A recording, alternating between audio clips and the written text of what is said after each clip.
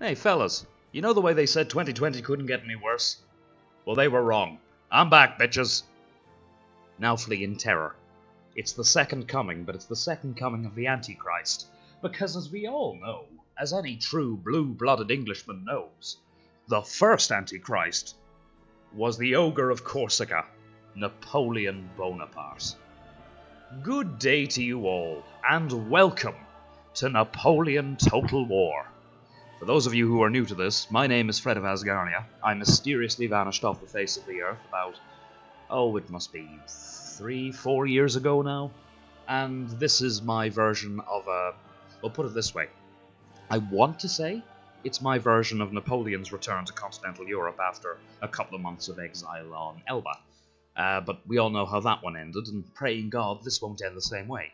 Namely, me getting my rump handed to me at a place called Charleroi or Waterloo, and ending up at another island in the middle of the Atlantic.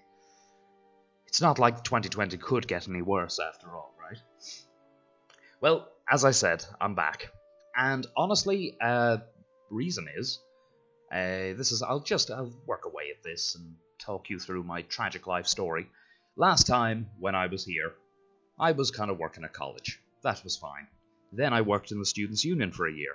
That was also fine, but honestly, it was like pulling my hair out every other week. Honestly, I don't know how Napoleon did Europe, because I couldn't do a small MO. But that went well too, and now here I am, biding my time, looking for another job, but I also landed myself a decent PC, which affords me access to all the privileges I enjoyed 3 years ago.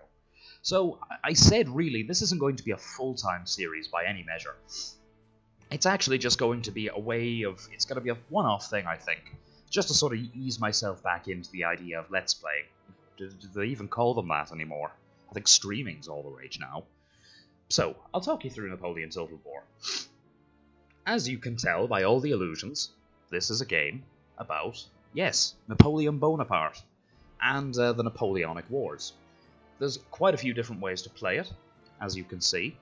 You have Napoleon's campaign, which is probably, it's one of the earlier examples of a story-driven campaign in a Total War title. I mean, they've always done it, but I think this was one of the ways they did it best. Please excuse me just one moment. My apologies. Now, as I was saying, Napoleon was an interesting title because it was, I think, the second Total War title which focused its entire sort of historical basis around a single historical figure. The first, and I might be misremembering, but as I recall, the first one was Total War Alexander, and that was an expansion pack to Rome Total War.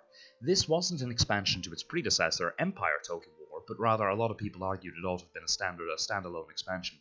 I don't think so, because, I don't know, it returns to the traditional Total War formula of just confining the field to Europe, but it also refines the mechanics somewhat and streamlines them. So as you can see, Napoleon's campaigns here deal with the tutorial, which is Napoleon's early days, the whiff of grape shop days, where he put down a royalist revolt, won at the siege of Toulon, using artillery in support of infantry in support of artillery, as opposed to the other way around. That's an interesting case study right there. His early campaigns in Italy, Egypt, which I can't unlock until I play Italy, and then you've got Europe, which is basically a diet version of the Grand Campaign. Then, Napoleon's battles. You might as well call this historical battles. So, you've got Waterloo there, whereas you can play as the intrepid British or the perfidious French. Oh wait, no shit, I got that the wrong way around. Anyway, the Battle of Friedland, these were some DLC material, Lodi. Yeah, this is, you can play you can play the big name battles of the Napoleonic Wars, which is very nice. Campaigns of the Coalition. What this is basically, it's the Grand Campaign. Notably, as you'll see, you can't play France here because this is the campaign of the Coalition. These were the multiple nations that banded together 7 times, if I recall, to bring down Napoleon. Spoiler, only really the last 2 succeeded. So you can play as any of the major nations, Austria, Britain, Prussia, or Russia. It's very simplified, but they were the big, I won't say the big 3, but the big 4. As I said, if you want to play Napoleon, y'all gotta do Napoleon's campaigns and win. And then finally, the Peninsula Campaign, which refers to Napoleon's running sore, the Iberian Peninsula. He could never catch a break down there. So here you can play as the armies of Britain, Spain, or France. France, again, it's like the Western Roman Empire. It looks like you've got a lot to work with, but to be honest, it's more trouble than it's worth. Your armies are worn down, half your country is in disarray because the Spanish really didn't like being ruled by the French. Shocker. And then you've got the Portuguese pushing in on the Spanish, the Portuguese and the British pushing in on you on every side. So, of course, Wellington is involved in this. It's great. So, I hadn't really given this much thought, but I think I'm going to kick off with one of Napoleon's campaigns, just to dick around for a little bit. So, we'll go with the Italian campaign. The new revolutionary Republic of France is under threat from all the old reactionary nations of Europe. It is clear that there are no options other than war, and that the utter ruination of France is the only aim of Austria and France's other enemies. The Austrians are motivated by fear. They fear their own people will follow the same revolutionary path. This was true. One thing France was very good at during this period was exporting their ideals abroad, often at the point of the bayonet, and it was widely feared that other folks would join in revolutionary sentiment. It was a big fear in Britain at the time, but actually, in retrospect, given that a lot of the Romantic poets at the time were raging against state censorship and suppression, it is rather surprising it didn't go that way in some ways. You can blame the great British press for that not happening. Yep. I'm suggesting you thank the Daily Mail. Joke. So, the Austrians can be confronted in Germany and northern Italy. Austria's possessions in Italy are ready for liberation. Liberation, right. Whoever said that bloody liberating countries was a new thing? The other states of Italy bear watching, but should not be able to stand against the righteous anger of the French people. God, who wrote this? Did Kellyanne Conway write this? General Napoleon de Bonaparte, because Napoleon himself was not Napoleon, he was Napoleon because his, family were Corsican actually. He only changed hand to France a little time before Napoleon was born. Is in charge of l'Armée d'Italy's artillerie, has been imported to command the entire army. It is his duty to hold on to France's territory in the Italian peninsula. This is, however, an ambitious and skillful man, and he has plans to drive the Austrians out of Italy and back to the gates of Vienna. So, I'm going to keep the campaign and battle difficulty on normal. There is a function in this game called drop-in battles, which means that if you fight out an enemy's army, if there is someone else in the area, an actual human being connected to an actual computer in our actual world, they can drop in and command the enemy army, which is pretty innovative. So, without further ado, impossible is a word to be found only in the dictionary of fools. And God knows, Napoleon had plenty of quotes like that. He had some really punchy ones. Some of my favourite quotes of all time are Napoleonic ones.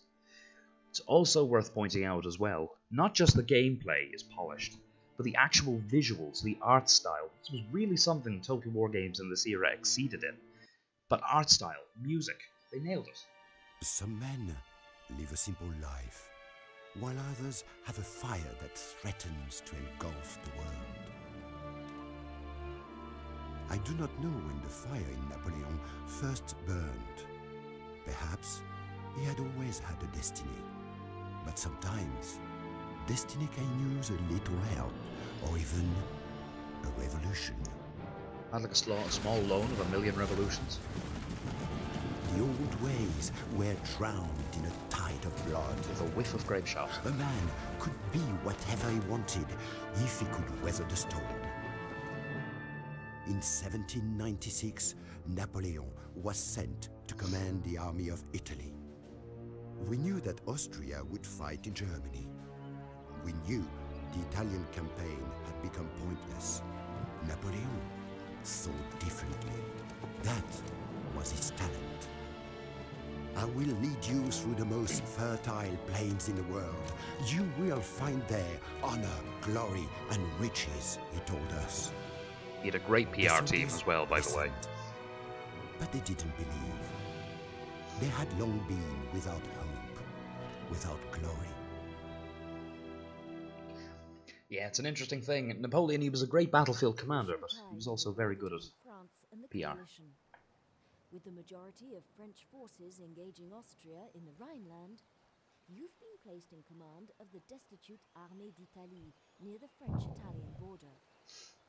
Faced with impending invasion from Austrian forces stationed in Italy, it is vital that you address your army's dire situation and secure a foothold in the region before setting your sights on Austria itself. Capture Klagenfurt, and your forces will have a clear path to Vienna. The stronghold of Mantua may prove to be a challenging obstacle, although its seizure is vital if you hope to weaken the Austrian position in Italy. You will also face resistance from Austria's coalition ally, the Kingdom of Piedmont, Sardinia.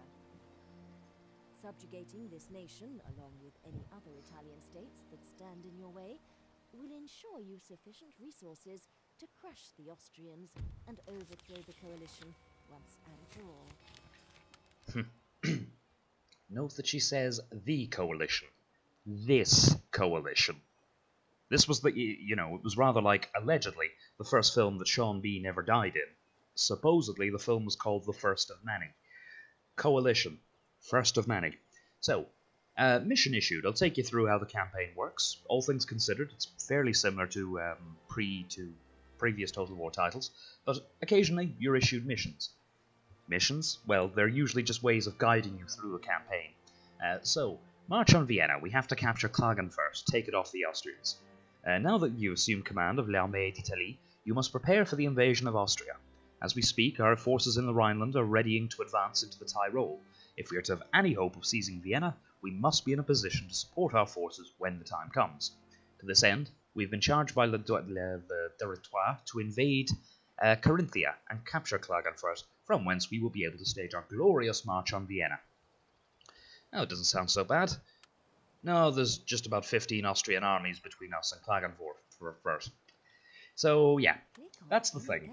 These... Kindly shut up, I've played this game before. So, we'll take you through. First, we have government. The government details panel oh, God. gathers together essential statistics Can and it? information.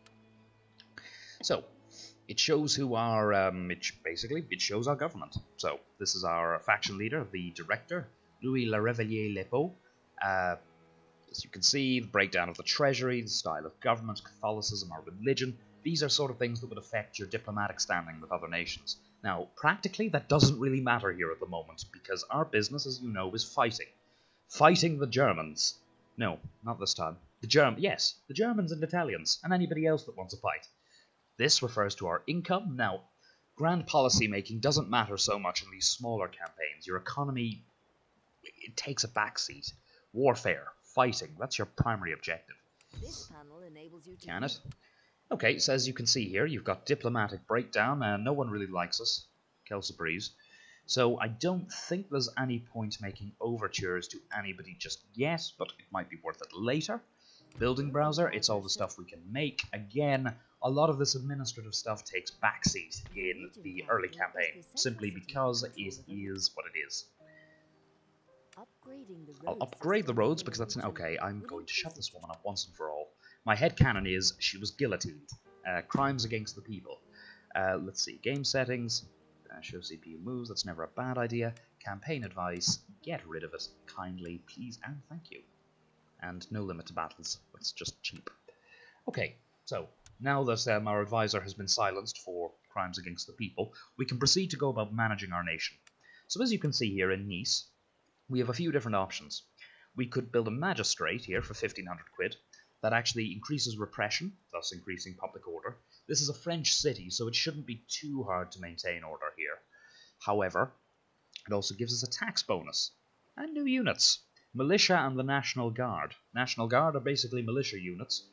Men armed, basically trained, but the National Guard are French, which means that they have a lot more passion than the others. Recruitment. Now, this is an interesting one. We've got a good lineup here. Fusiliers of the line. These are basic line infantry, the mainstays of most of your armies.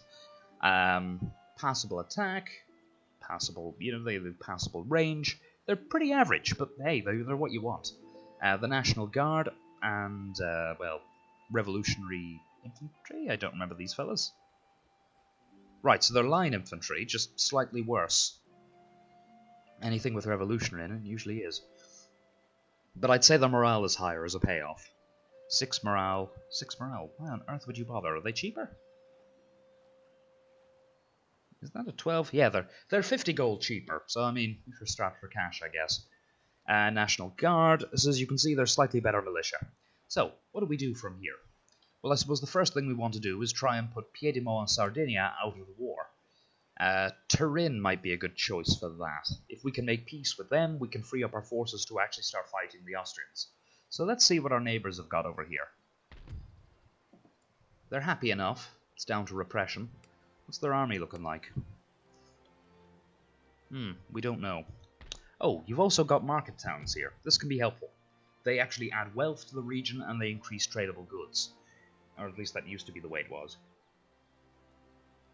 So, with that in mind, that works out quite well. Because once we start getting trade partners, we'll start making more money. But to get trade partners, well, we need to make peace with our enemies by going to war with them. So, Jean Surinay, not doing too bad. Got some line infantry. We also have guns, cannons. Then we have, Marshal Messina. He'll be important later. One moment. Now, I think what we might do is get a few units of line infantry going, along with a unit of cavalry. It sounds a little bit extra, but they do give you a decisive advantage going forward. In the meantime, I'm going to move Monsieur Bonaparte up and see what's ahead here. Now, I could go for Genoa, put him out of the war. It's a seaside town, might do us some good, but I'm gonna hold off. I don't like the idea of an Austrian general floating around in my rear. So I'm gonna send Surier in first to Kunko, or Korik, whatever it is. We could probably attack immediately. Let's see. They've got a lot of armed citizenry. These are basically guys with firelocks shoved into their hands. They're not particularly good. They have a unit of line infantry, which we can manage, and a unit of militia. By comparison, we've got... yeah, we can do this, probably. The one thing we might want to get rid of, though, is the artillery. We are completely outclassed on that front. So I'm going to continue the siege, and I'll send up support then, maybe in the next few turns. As for General Bonaparte, you're going to fly in and you're going to attack this guy. As I said, I don't like the idea of an Austrian running around in my rear. Napoleon's army, as befits Napoleon, he's got some dragoons, heavy cavalry, some decent artillery, a unit of Grenadiers de la Ligne, grenadiers, marvellous troops, along with some line infantry and some militia. So what I'll do is I'll fight this battle out, quick save in case everything goes pear-shaped, and then I'll cut the recording. This is just a way of getting it started. So, the Battle of Liguria, 1796. I must study politics and war, that my sons may have liberty to study maths and philosophy. Well, pity we took all of those things off the curriculum, barring maths. Okay, so this will get to show off the first proper battle of the campaign. This shouldn't be a tricky one. From what I can see, not only do we outnumber the Austrians, we also outclass them. So this is, as I said, this whole experience is just a way of me trying to get back into the game. Let's playing, really. As I said, do we even call it that anymore? And look, if you enjoyed this, feel free to let me know, and I may consider doing more. So let's have a look. What have the Austrians got? Diddly squat is what they got. Okay, so dragoons, artillery... Right. Well, I suppose the first thing we'll do is group our artillery and line them up on the hill. Can we get you maybe somewhere over here? That would be nice. So the one thing I suppose we want is to be able to just constantly we want to be able to hammer them from any angle. Here might be a good one because I think we're slightly out of range of their own artillery, but then there's a slight incline here, I don't know. We'll try that. What's the worst that can happen? It all goes pear-shaped.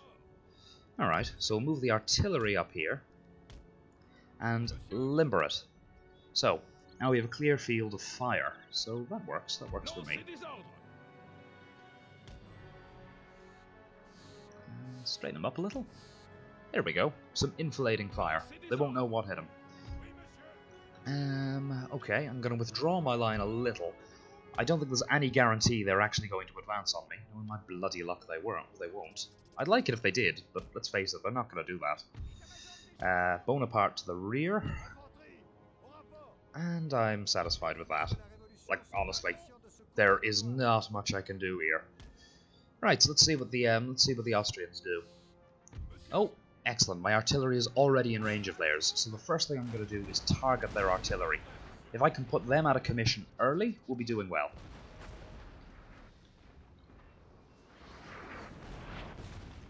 What I might then do as well, just pull my men back a little to the tree line. It's not retreating, or it's not running away, it's a tactical retreat. Yep, that's the line. Marvelous. This is working really well. I always did love playing around with artillery in this. Let's see, so what have we got here? The line's retreating. Sorry, not retreating, withdrawing. Pull you back over here, just to support the line. This is one thing Wellington was fond of doing. He did it at Waterloo. Pulling his men back to the reverse slope, which protected them from artillery fire. It doesn't seem as though our lads are, or these lads are particularly clever, or they might consider doing the same thing. Right now, we're just chewing them up. What I am tempted to do is send my dragoons around and see if I can put their artillery out of commission, but the problem with that is, well, yeah, they're too well guarded. Or I could just straight up send my men on them. Doesn't seem like it'd be a big problem. Aye, this is looking well, although we still haven't killed a single one of them. So I'm just going to start pasting their infantry, and then maybe start advancing my men on them. Okay. Oh, this is interesting. Oh, please keep doing what you're doing. Alright, hold your fire. I'm gonna let them come right at us. Nope. Oh, you're way too sensible. Oh, well, that'll be. Hit them hard. What I was going to do was let them come at us. If they did that, we could eviscerate them with canister shots if they came closer. And I kind of still want that. So just keep coming. And then we'll load with canister at the last minute. Not that it mattered, we killed them anyway. Alright, that worked out well. Didn't actually have to do anything. And what that does then, it frees up their flank. So while they're doing, now that they've wasted their cavalry, we can start moving up the men. Artillery doesn't seem to have taken any casualties, so we'll just keep pounding them. Their dragoons have broken, and with their cavalry out of the way, it now means that we can move our cavalry to knock out their artillery. And by knocking out the artillery, we're just going to throw them into a world of hurt. They do have their general, but general shouldn't be able to stand up to that. So what I'm going to do is I'm just going to move these fellas up as well. I mean, what could go wrong, right? It's my story, I'm sticking to it. And then straight at the artillery. I mean, this has been a pretty sedate battle so far. I mean, honestly, I've had much worse than this. Let's see, their general staff is only 18 men. Yeah, our dragoons outnumber them considerably anyway. So if we just keep hammering them, we're probably going to win this by default. Jesus, stop firing. He said put a warning shot across our nose, not up it. Okay, so now we'll just take on these guns, put them out of commission, and then hopefully take the general with them, who knows. Okay, halt and make ready.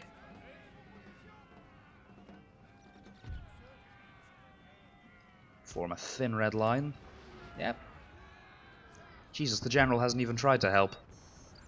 Oh, there he is. Now he's in. Although I reckon our dragoons should have this. General staff are strong, but there's only, what? There's 44 of us and only 18 of them. Okay, give them hell. Pound them. They won't hold. I'm sure of it. Okay, I think we have this. 34, their general's holding. Oh god, he's only lost 5, we've lost most of the regiment. I'm still not too worried. The battle proper is going just fine. I hope. Okay, you lot, cease firing for the minute. Okay, dragoons retire. And pull the dragoons back. and then set the artillery to pounding the general. Which sounded kind of strange now that I say it. Now, one thing grenadiers can do is they can lob grenades, which is exactly what we're going to get them to do. They can throw these primitive grenades, they cause huge damage to morale, and they make big explosions. I'm all for this. So, just fire some grenades in there. Oh, nice, we got a lucky shot on the general, which actually just destroys the Austrian army. Happy days. Alright, so what we'll do now is we'll call the artillery to cease fire, because they're probably only going to kill one of ours. We'll send the dragoons in to go after what's left of the Landwehr, although to be honest, actually, you know what, now that I think about it, just charge bayonets. One of the great strengths of grenadiers is actually that their melee stats are actually much better than your average infantry, line infantry, so they're good for that. So throw the heavy cavalry in, support them with the charge from the grenadiers, and that should be your lot. Can't believe I accidentally shot the general. Well, I don't know, can we really call it an accident? It wasn't an accident. Okay, we'll continue the battle just so that we can chase down the what's left of the Fusiliers.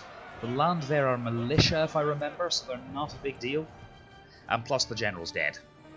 We've basically wiped out the army, so I'm not too worried. Just want to polish off what's left of these German Fusiliers, because they could pose problems down the line. So, heavy cavalry too. Their main strength is kind of fighting other cavalry and infantry if they can be caught out of line. Stop firing at will, you will kill our own men. Particularly if any of them happen to be called Will. Poor Will.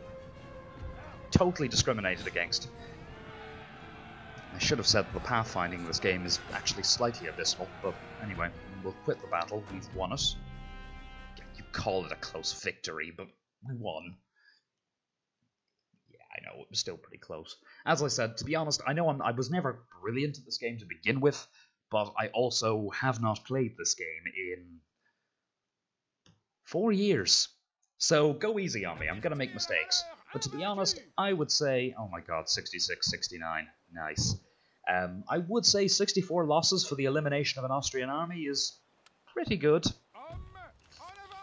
Okay, so we actually just got a mission issued, a matter of supply. So we need to build a supply post if we're to drive through Austria. Now, how do we do that? And the march on Vienna, that's Klagenfurt. Okay. Okay, so what I might do then is, I don't really know what the situation with this is, Genoa. What I might do is, okay, we'll hold it for there.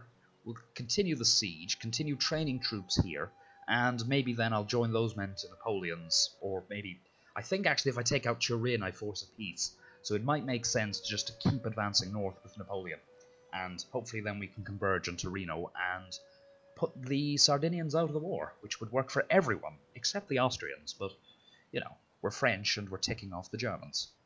And, you know, I'm an Anglo over here, so you could argue that ticking off Germans is something I'm meant to be quite good at.